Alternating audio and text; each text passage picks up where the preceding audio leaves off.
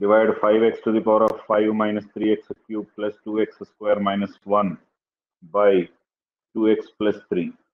5, 0 because x to the power of 4 is missing. Minus 3 plus 2. Again 0 because x is missing. Minus 1. What should I multiply this with? When my 2x plus 3 divisor gets 0, x becomes minus 3 by 2. So I need to write minus 3 by 2 here. Rule number 1, always first term 0, add 5. Minus 3 by 2 into 5, minus 15 by 2. Add, that gives me minus 15 by 2. Minus 3 by 2 into minus 15 by 2, plus 45 by 4.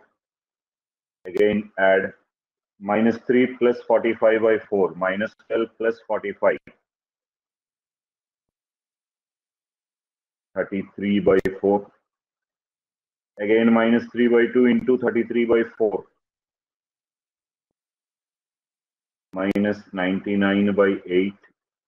Add again. 2 minus 99 by 8. LCM is 8. 16 minus 99. Minus 83 by 8. Minus 3 by 2 into minus 83 by 8. Plus 249 by 16. Add 249 by 16. Minus 3 by 2 into 249 by 16. 32. Minus 3 9s are 27. 12. 2, 14. 6, 1, 7, 47. Add minus 32 minus 747. Both are minus only. So it is minus 779. That's my reminder. And what is going to be the quotient?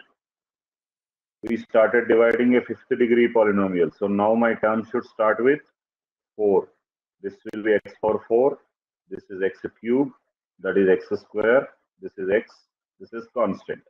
So it's going to be 5x to the power of 4 minus 15 by 2x cube plus 33 by 4x square minus 83 by 8x plus 249 by 16 will be the quotient, and the remainder is minus 779 by 32.